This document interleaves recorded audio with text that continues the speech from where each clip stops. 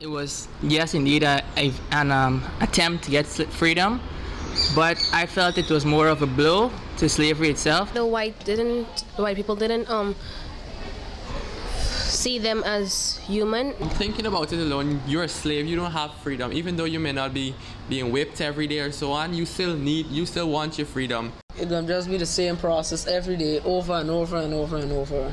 And eventually somebody would get tired of it. Although they were all fighting for their freedom, Cuffy's ideology was different from the field slaves. He was a brave man because he thought of our freedom. He wanted us to be freed, so he fought for it. What happened to Governor Van Guggenheim? I've got a better understanding of Van Guggenheim because I never really understood him that much. Cuffy, a forefather of emancipation. Enslaved in the Dutch colony of Berbice, Cuffy fought for an independent African state in 1763, 12 years before the American Revolution, and 28 years before the Haitian Revolt. History remembers him as a visionary who inspired a people and later a nation. This is an extraordinary story of courage, humanity, and sacrifice. This is Cuffy's story.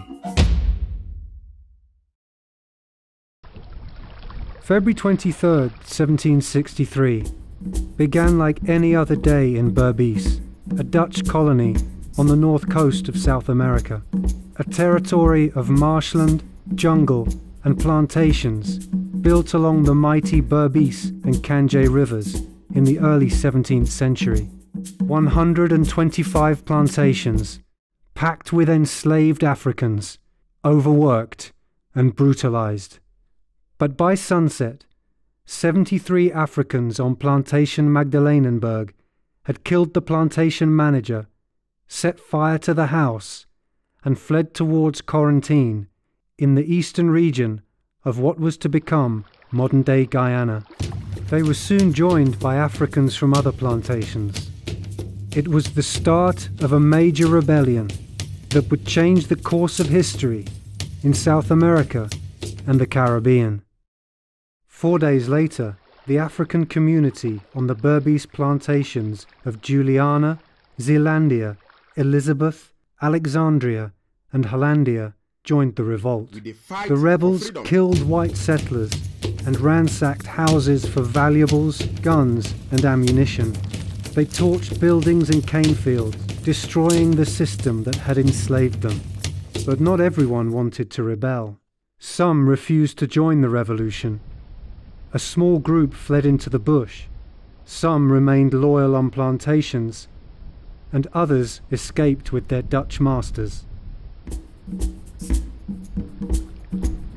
News of the attacks reached Berbice Governor Wolfert Simon van Guggenheim. The governor acted fast, sending a slave ship up the Berbice River with orders. To do all in his power to prevent the further progress of the miscreants and to crush them completely if possible, in order to protect the Christians upstream and to rescue them from the hands of the raging barbarians. But it was too late. The advantage was with the newly liberated Africans, now numbering more than 2,500. Their next stop, Fort Nassau, the capital, where the surviving Dutch had taken refuge in 3 ships. Van Guggenheim wrote, I found myself in a very sad and unpleasant situation, having no more than 8 soldiers in service. Nonetheless, I took as much precaution as was possible not to be surprised and attacked by the rebels. Among the freedom fighters, Cuffy was the natural leader. Because of his wisdom, because of his spirituality, and because of his knowledge of how the Dutch functioned, he had an edge. And he became the new governor of the colony, with his trusted deputy, Akara, like Cuffy, and Akan from plantation Lilienberg, and his commanders Atta, a newcomer to Berbice, Gusari, and Kosael. The languages were not so exclusive that they couldn't communicate. Because if the Europeans could communicate with the blacks, even brought from Africa, how much more? These people, and many of the languages, which are called West African groups of languages, are interchangeable and they understand. The revolutionaries, a mix of Akans, Angolans, Congolese, and Creoles who were born in the colony, headquartered at the Zeelandia and Hollandia plantations.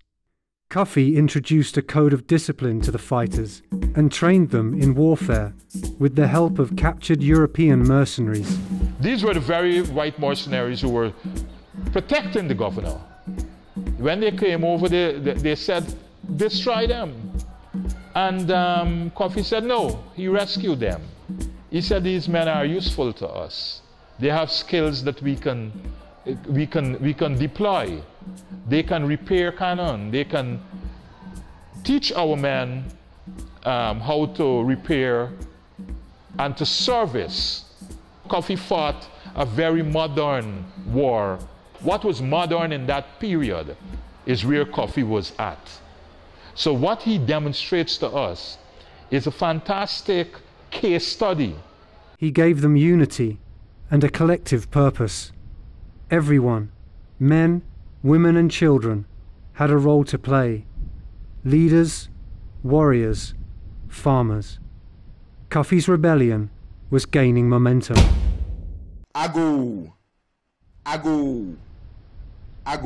Cuffy's story begins here, Africa, the cradle of humanity. Cuffy was an Akan from West Africa. Akan states were once among the most powerful in Africa, stretching along the coastal lands of modern-day Ghana, Togo, and the Ivory Coast. They were wealthy, sophisticated monarchies with a rich culture and proud history. In Africa history, we describe our political structures two ways. There's a centralized political system, which means that you have the king, the queen, the chief, and army, elders, a well-organized system with a palace arrangement. And then you have the non-centralized, which has to do with not having a king, queen, or chief, but a headman and assistants. In 1415, Portuguese explorers, determined to map a faster trade route to South Asia, sailed along Africa's north and west coasts. They found tribes willing to trade in gold, ivory, and dye. Africa was well organized in terms of their own structure, political system, in terms of their economic structures, trade, industry, gold mining, iron working, salt making, and so on. Gold was the most important, you know. That's why we're called the Gold Coast. Then ivory, and then what we call dye wood, wood that you can use to dye cloth. But before long, they were transporting much more. In 1441, 2 Portuguese captains seized 12 Africans in Cabo Branco, present-day Mauritania. 3 years later, another 235 Africans were snatched and enslaved in Portugal. It was the start of Europe's enslavement of Africa. In the 16th century, the Spanish, English, Dutch and French followed suit, building empires of sugar-producing colonies in the New World with the blood and sweat of Africans. This legal concept, which was called terra nullius, was the idea that Europeans could claim what they considered to be unoccupied land for their own country.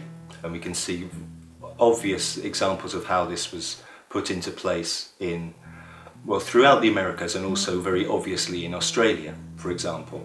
So this becomes an established pattern, and there's even a legislation framework for Europeans to do this. The Dutch were gifted seafarers, merchants of a young, ambitious empire with a state-of-the-art fleet of ships. The Dutch West India Company was formed on June 3, 1621. Its mandate, to trade and to provide military services in the new Dutch colonies on the north coast of South America, Essequibo, Berbice, Suriname, and Demerara. Between 1501 and 1867, when the Dutch finally ended their slave trade, Dutch captains shipped an estimated 555,000 captured Africans to plantations in the Americas.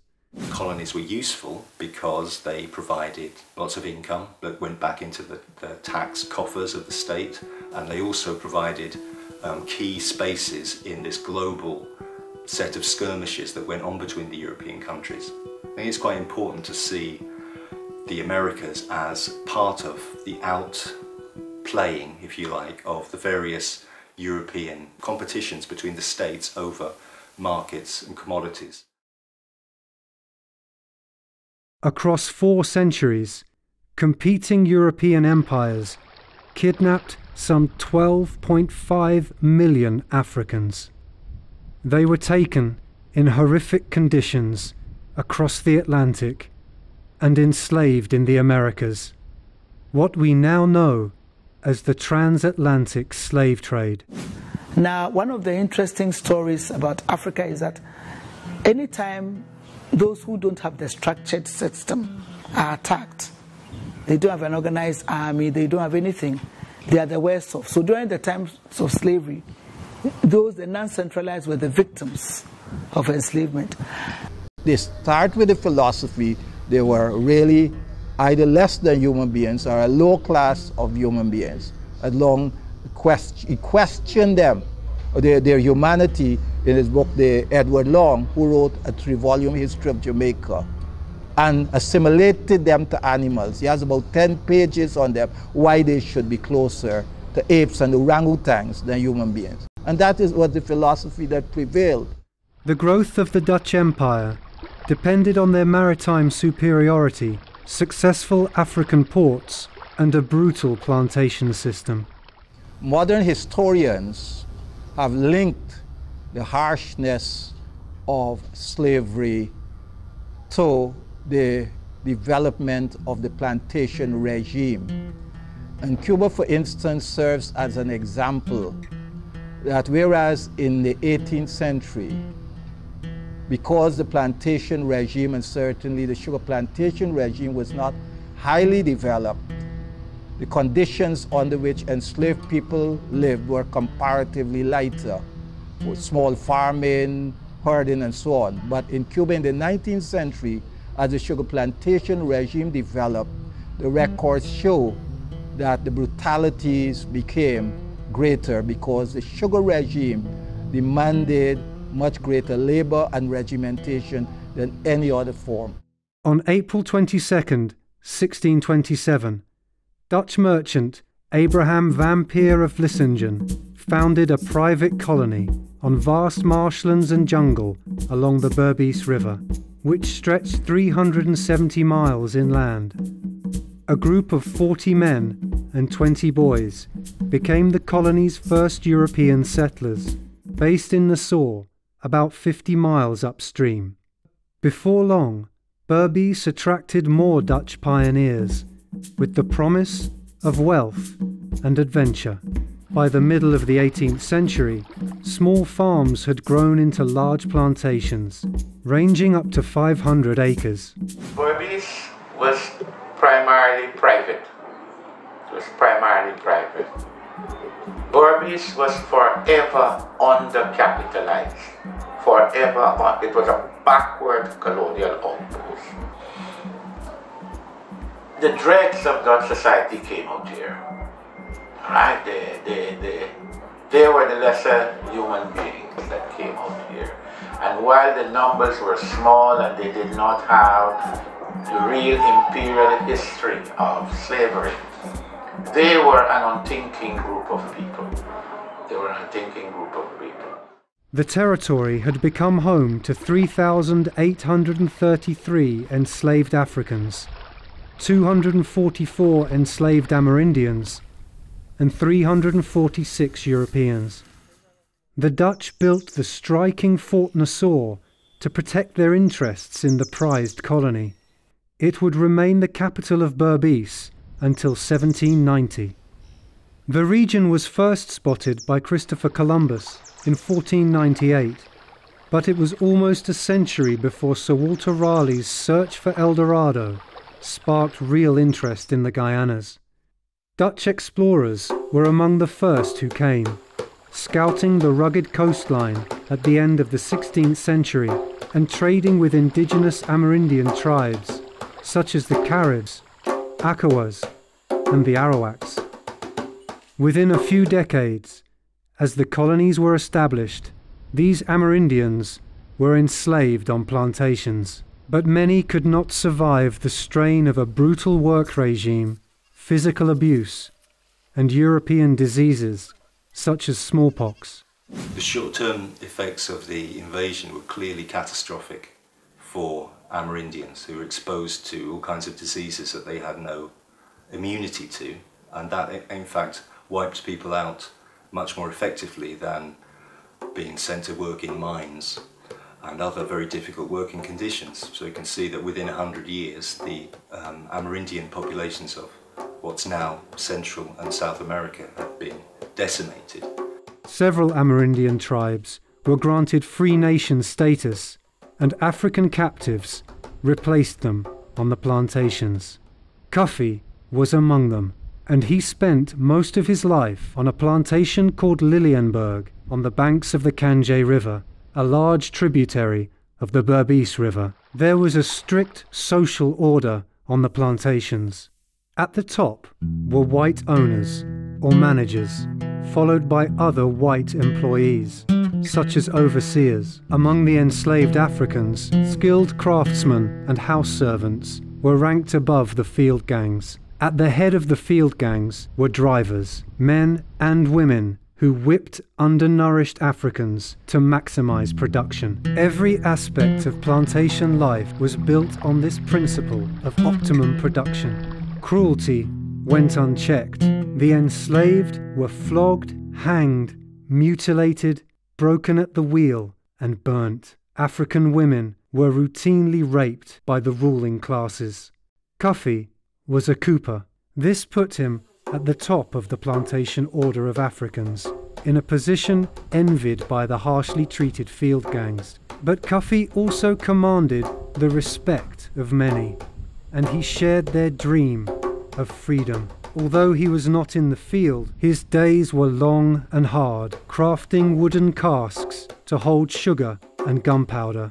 The same rules, punishments, and cruelty applied to all Africans on the plantations. And this cruelty was sowing the seeds of rebellion. In 1712, plantations and forts were badly damaged by French buccaneers who laid siege to the colony. The Van Peer family refused to pay the full ransom demanded by the French government, and in late 1714, 5 Amsterdam merchants stepped in to settle the debt. Berbice had new owners. They always had problems in financing the administration. I'm not talking about feeding slaves or maintaining defenses. They had problems merely existing.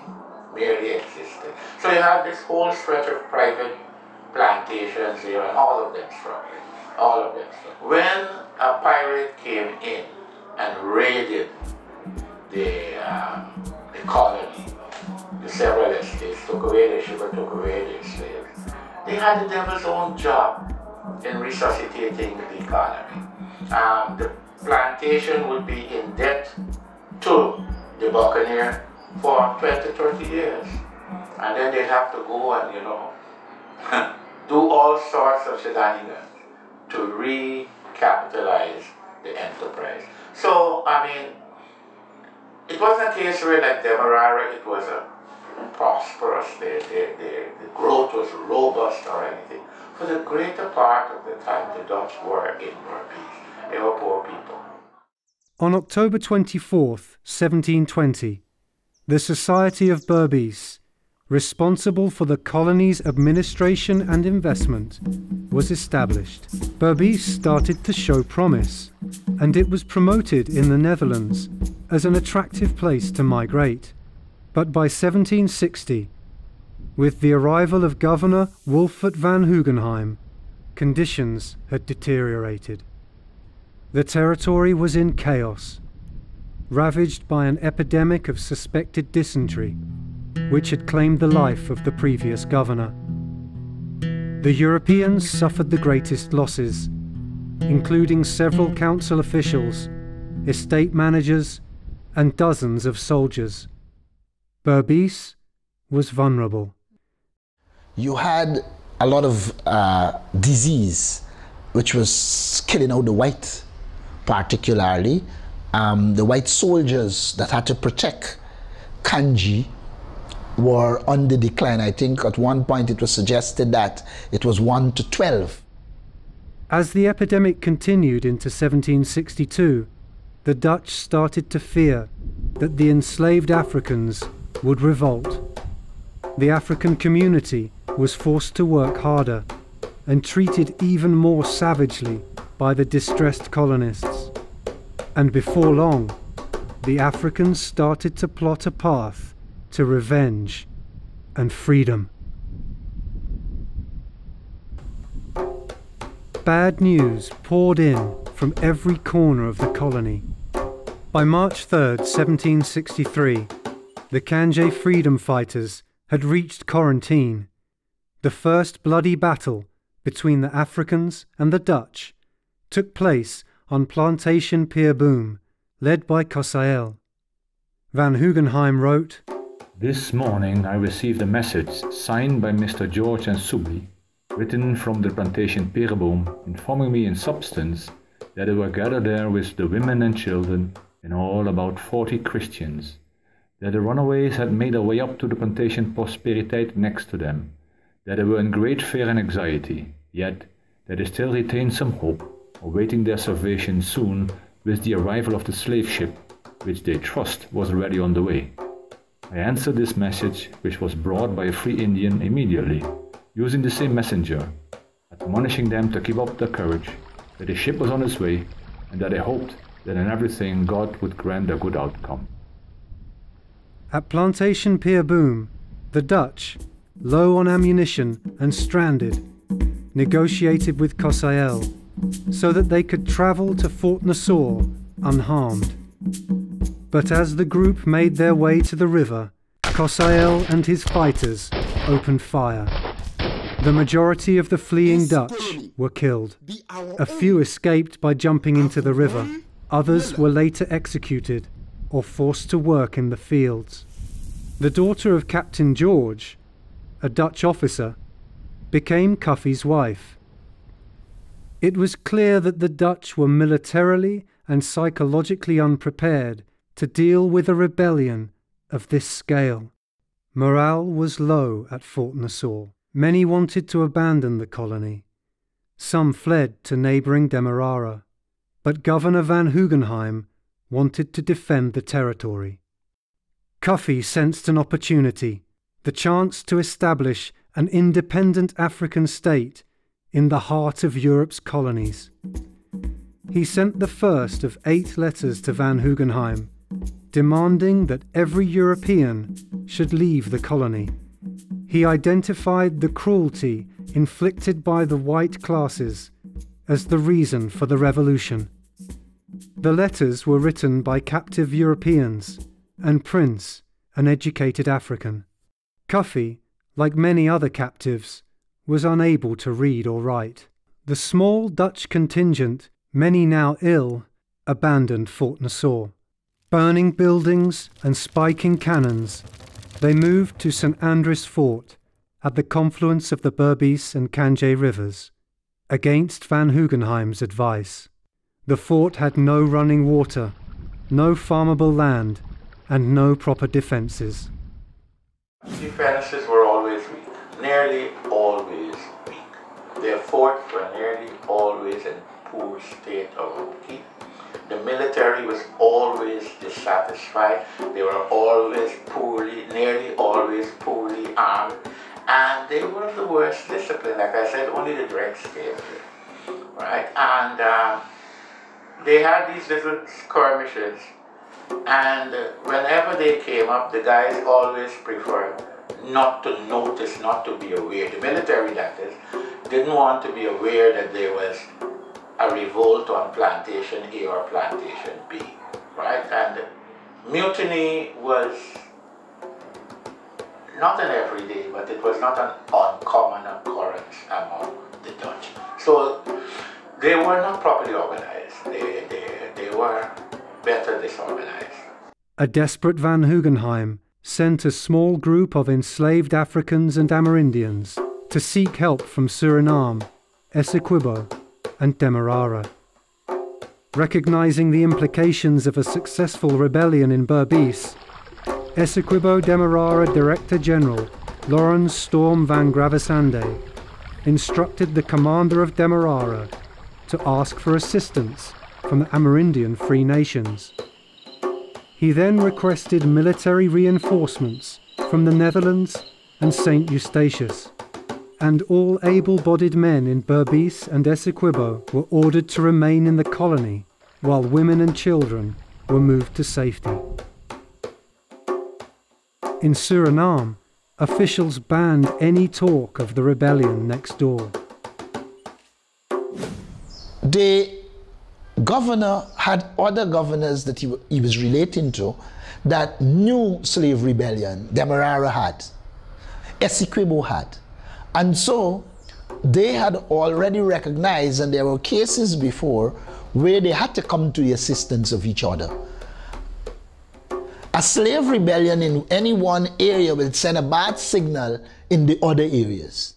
On March 17th, 1763, Van Hugenheim wrote, I saw myself in the most unpleasant and precarious circumstances ever imaginable.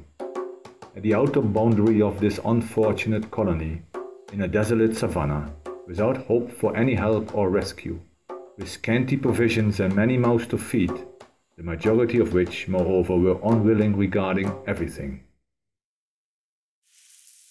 It was the moment Cuffy and his rebels could have secured victory and their dream of an independent state had they only known the extent of this Dutch desperation.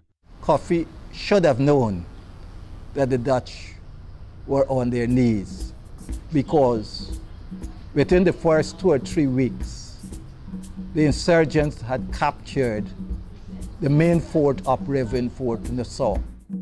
He must have sent out scouts and so on. There must have been enslaved persons lower down the river who would have reported back to him.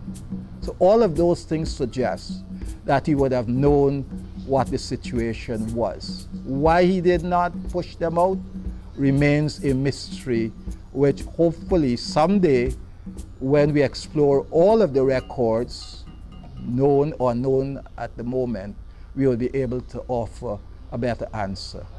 But the moment had passed. On March 28th, help finally arrived from Suriname. 100 soldiers sent on an English ship. Despite intense competition among the European empires, they aided each other in times of crisis, reinforcing the system of oppression. On board 3 ships, Van Hugenheim and 24 soldiers sailed to Dagerad, an estate with good defences 10 miles from Fort Nassau. They launched their first offensive. Awaiting them were between 300 and 400 Africans, led by Cuffy's deputy, Akara. The two groups exchanged heavy fire with cannons and rifles for hours. Then Akara was forced to retreat. Van Hugenheim wrote, The rebels lost 10 to 12 men whom we saw carried away. There were many unarmed Negroes who dragged away the dead and wounded. It was the revolutionaries' first defeat. The momentum was changing. Worse still, Akara's stand had not been sanctioned by Cuffy. This was a man, an African man, who defied every pseudo-academic myth fostered upon African people. He demonstrated a capacity for planning, for administration, for negotiation, and for subtlety in recognizing that the institutions to support warfare must be in place. According to surviving Dutch captives, Cuffy had instead been working on a strategy to lead one major attack to capture one of the cannon ships docked at Dagarad. Seizing such a ship could have given the rebels the upper hand in their fight for freedom. Now, following Akara's shock retreat, Cuffy was forced to change tactics. Eager to achieve a lasting independence for Africans in Berbice, he chose to negotiate a peace treaty. Cuffy wrote to Governor Van Hoogenheim. The letter was dated a day earlier. Cuffy, Governor of the Negroes of Berbice, and Captain Akara send greetings and inform Your Excellency that they seek no war. But if Your Excellency wants war, the Negroes are likewise ready. Baki and his servant, de Graaf, Shook, Dell, Baletzing, and Frederick Becken, but more especially Mr. Baki and his servant, and de Graaf are the principal originators of the riot which occurred in Berbice. The governor was present when it commenced and was very angry at it. The governor of Berbice asks Your Excellency that Your Excellency will come and speak with him. Don't be afraid, but if you wouldn't come, we will fight as long as one Christian remains in Berbice. The governor will give Your Excellency 1/2 of Berbice, and all the Negroes will go high up the river. But don't think they will remain slaves. Those Negroes that Your Excellency has on the ships, they can remain slaves. The governor greets Your Excellency. To buy time, Van Hoogenheim responded that he would send the partition proposal to Holland for a decision, but the Dutch had no intention of bargaining with Cuffy. He recognized that he had limitations in waging an all-scale warfare with the Dutch, so he began to engage in a period of negotiations. Things were looking up for the Dutch in early April. 2 armed barks arrived from St. Eustatius with 154 men. Still determined to negotiate for freedom, Cuffy wrote to Governor Van Hoogenheim. Again, he proposed a meeting with the governor. I think many of the historians that narrated him or presented him to us fell short of, because some of the criticisms that came about Cuffy is that he allowed Van Hoogenheim to outsmart him by getting into negotiations. That wasn't entirely true. Cuffy's behavior was governed not by Cuffy aspiring to power, but by Cuffy aspiring to liberation and recreating what he knew as an African. It's an inherent African thing. We always carried a vision beyond ourselves, beyond our time, beyond our generation. It's an old-age African concept. If I don't become king, my son, grandson, or somebody in my blood will become king. It's the same idea. Unknown to Cuffy, however, the messengers also told Van Hoogenheim that there were signs of a split in the rebel command.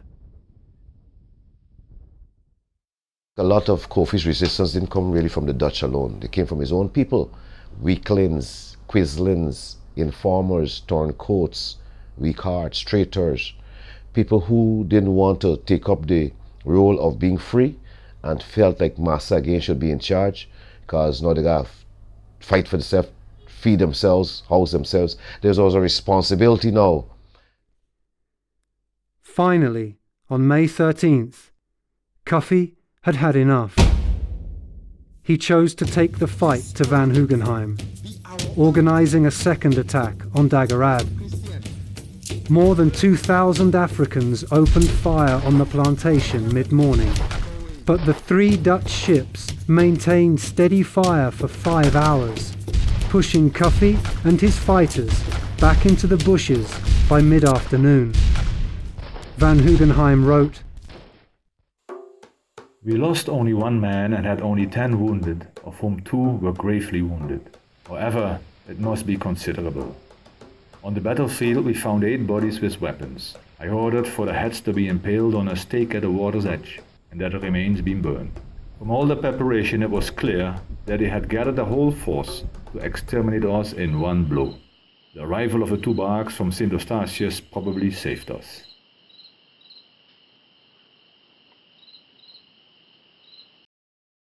It was to be the fateful blow to Cuffy's leadership.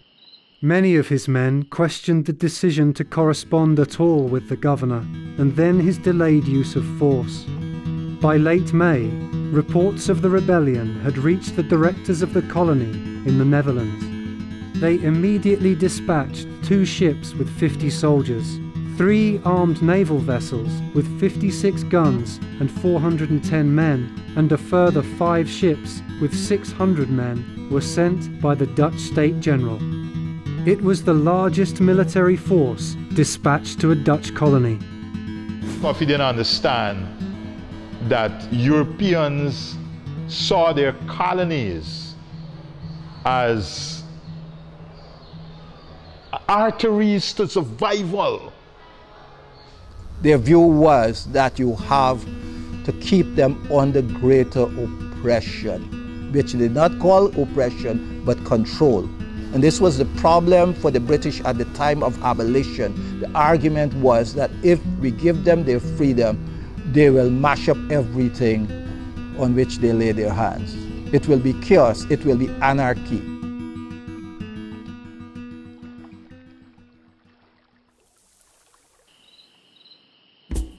His position now increasingly weakened by infighting, Cuffy wrote to the governor with one more offer of compromise. The Africans would retain just 4 plantations: Savonnet, Markie, Oostburg and Pierboom. Still Van Hugenheim made no commitment. He continued to play a waiting game. He had heard of the breakdown in Cuffy's camp.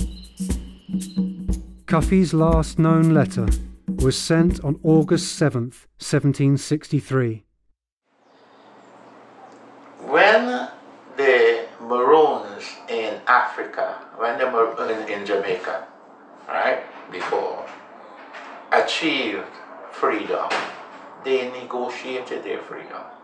They negotiated their freedom, which tells me that they had a real sense of the proper disposition of power. Okay? They realized that, look, I can be free for one day, but unless I have a proper relationship, that freedom can always be taken. So they negotiated, and the terms of the negotiation were not sterling. All right? They became, in a sense, military keepers of the oppressive plantation system. They entered into that arrangement to preserve their freedom. Okay?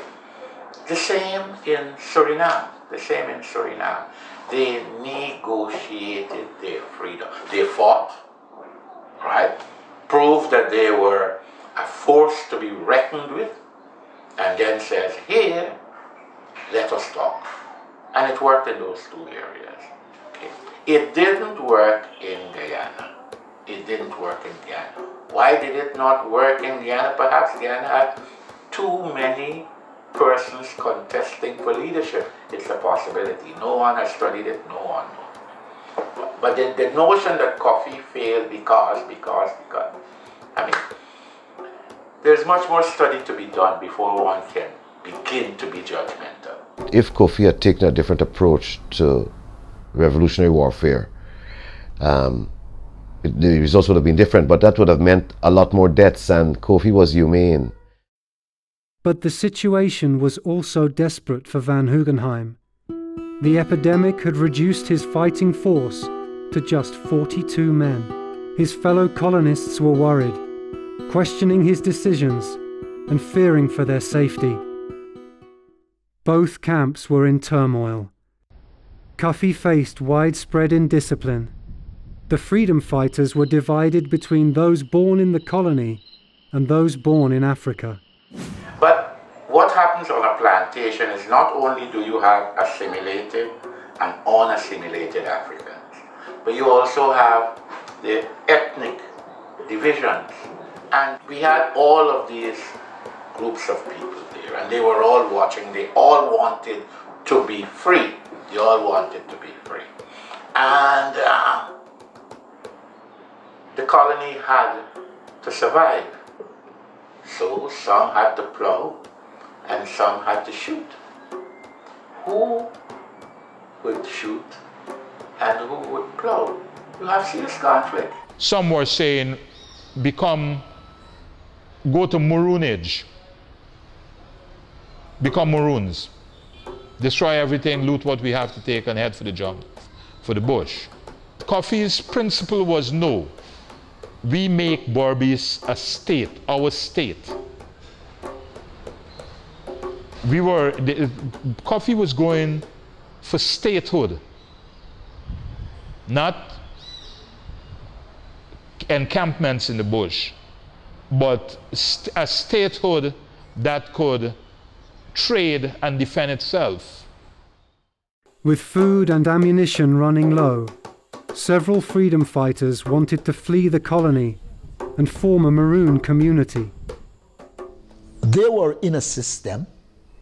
The system was the only thing they know. People have the tendency to want to be sure, and the slightest sign of insecurity causes them to move to what they perceive to be security, however bad it is defined. It might well have been because of the great isolation of the plantations in Berbice. They were so isolated that enslaved people could hardly interact with each other. They had to get to various places by the use of canoes, right? Each plantation was more completely a world in itself than, say, in Jamaica or in Martinique or Guadeloupe. And that isolation must have played a part in preventing them from interacting in the way they should have. So that when they came together for the first time, it is possible that they really did not know much of each other and so forth and so on. There was not that kind of fusion as one might have anticipated. Conditions got worse. The Africans ate horses, cats and dogs to survive. You cannot wage war, and for those who have studied warfare, when your people are hungry. As in other areas of conflict, if we examine them, populations resorted to cannibalism, etc., because of shortage of food. An army travels on its belly. You gotta feed people. And if Cuffy was having a hard time putting people back to creating food, he would have had a very difficult time waging. It would have fragmented as it did eventually. You had to deal with everyday administration, having to function as a leader without resources can put a toll on your ability to govern. In October, their leadership splintered as Akara, Cuffy's deputy, and Atta challenged their African governor. Cuffy, who had brought the rebels so far in their fight for freedom, lost the leadership. Stripped of his power and position, he killed himself. At the outset, I wouldn't say in fighting for leadership, I would say of strategy, which in late August reached the head as a struggle for leadership, in which Atta deposed Cuffy by a popular vote. That is what the literature is telling us, that he lost on a vote, and that has come from evidence apparently based upon some of the insurgents who were taken and before the trial questioned. He was buried with full chief rights. 2 white captives sacrificed on his grave as an offering. It could have been different if Cuffy had been more forceful, more autocratic, and even dictatorial. But Cuffy was a more civilized person, and his civility is what caused his demise or his defeat in the end. He dared to dream bigger than himself. In that sense, Cuffy lives on. The idea, the concept that as inimical as your surroundings or circumstances are, you can dare to dream bigger than yourself. An older freedom fighter called Boy was briefly made governor-in-chief, but he failed to unite the camp. Boy stepped down and Atta became the new leader. But the disagreements remained, and the camp split along tribal lines. At the Essendam plantation, Atta fought other senior rebels, including Kosael and Akara. Atta emerged victorious, but the rebel movement would never fully recover. Atta is said to have arrived, and I believe it's true, in the colony a year or so before the rebellion. So he would not really have gained the general consensus for a following. We do not know why he became so prominent and deputy leader to Cuffy, but maybe people learned of his military skills. He was Akan, and the Akan in West Africa were reputed as being among the great fighters in the building of the Great Ashanti Empire.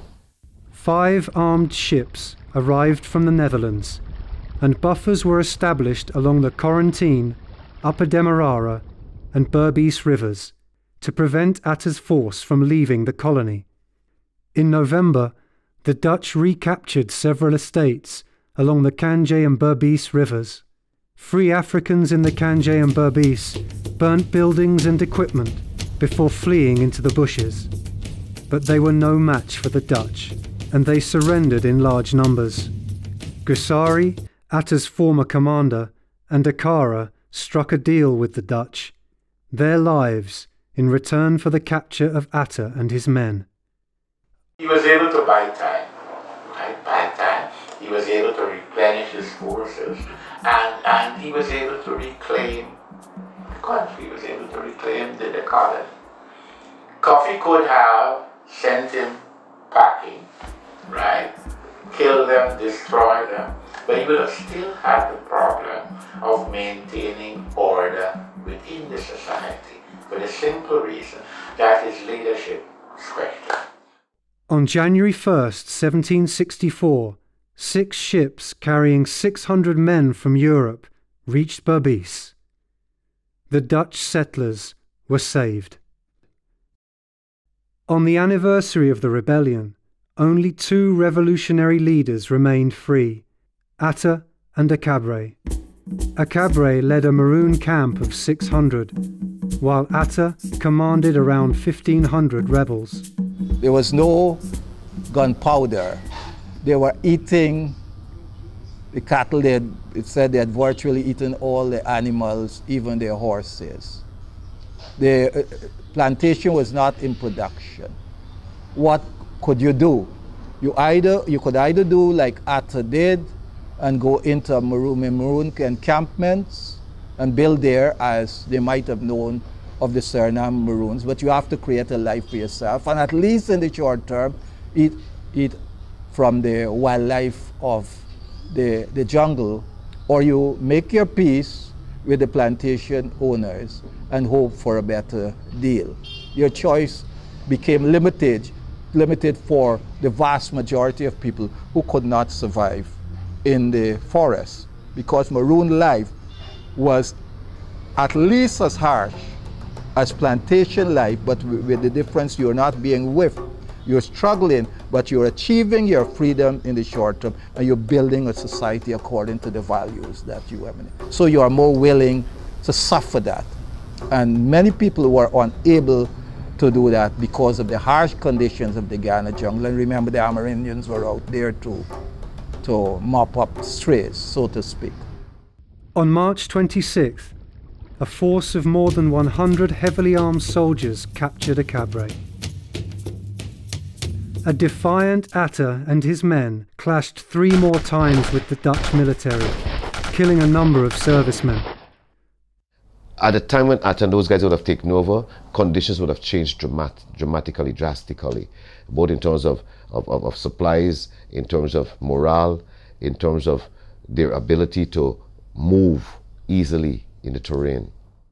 But the last standing rebel leader was finally betrayed, captured by Gusari and Akara after an Amerindian disclosed his location to the Dutch. Almost certainly, in the aftermath of the revolt, a number of persons in Berbice became Maroons, and they joined sometimes with the Maroons in the neighboring colony of Demerara immediately to the west. And by the early 19th century, they had become so large that they were giving a lot of trouble to the British to ferret them out. The Dutch wanted revenge. Freedom fighters were interrogated, brutally punished, and placed on show trials. More than 120 Africans were sentenced to death. Atta and the other surviving leaders faced the worst punishment. Pieces of Atta's flesh were torn from his body with a hot pincher before he was burnt at the stake. Cuffy's successor heroically endured the suffering of his final hours with honour and dignity. So disturbed by the number of executions and the sadistic nature of his fellow Dutchmen, Van Hugenheim wrote to the colony directors in Holland, asking for mercy. The pardons arrived on December 15th. It was too late for many. But 16 Africans who had remained loyal to the Dutch were freed. It seems as though he was genuinely out of favor with the brutalities that planters meted out to their charges. And he was not unique in this. Many officials in the various West Indian colonies commented on these brutalities, but were unable to help. Cuffy and his revolutionaries, the forefathers of emancipation, had been free and in charge of the colony for just 10 months. But it was long enough to sow the seeds of a liberation movement that would help to bring about the end of the transatlantic slave trade, the abolition of slavery, and to inspire the fight for independence across the colonies. Well, my father taught his children. He said to us, if you don't know your own story, you'll be perpetuating someone else's story. And so the question is, if we don't know our story, we will carry other people's stories and spread it and sink root for them. We are, in fact, products of history, but we tend to disassociate ourselves from the basics of what has gotten us to this point. Thus, you find us redressing back to a form of modern-day slavery, where the shackles have been removed from our hands and feet and placed on our mind. But I don't believe that the curriculum did a wonderful job, or they were effective in disseminating the contributions that Cuffy made to our independence. I think it was just a monument that we observed, more or less, rather than information that will challenge us to be more mindful of the freedom that we enjoyed. The location of his grave is still unknown, but his courage and vision live on. On February 23rd, 1970, Cuffy was honoured as Guyana's only national hero. When you look 1763, Cuffy and others in Guyana, and you look at 20 years later, one of the differences would have been that the 1763 rebellion became a teaching rebellion. It was something for other rebellions down the line to look at and learn, both from the good points and the bad points. Everything was against the enslaved African. Everything. He was chattel. He was owned. He did not have a right. Okay? And people like Cuffy stood up and said, I need to be free. He didn't just say it, he went out and fought for it. And today we sit down and we say, can you give me, please, can you give me? That's all we do. That's all we do. And you ask, where is that steel, that backbone that was so evident in 1839? Where is that? Okay. There is no debate that Cuffy was ahead of his time. Personally, within spirit, Kofi lives. Atta lives. Akara lives. Akabre lives. And that's why the revolutionary lives. The revolution lives 250 years later. Here we are. Here I am, speaking in the voice of my ancestor. Because the revolution has not ended. The Berbice uprising still continues.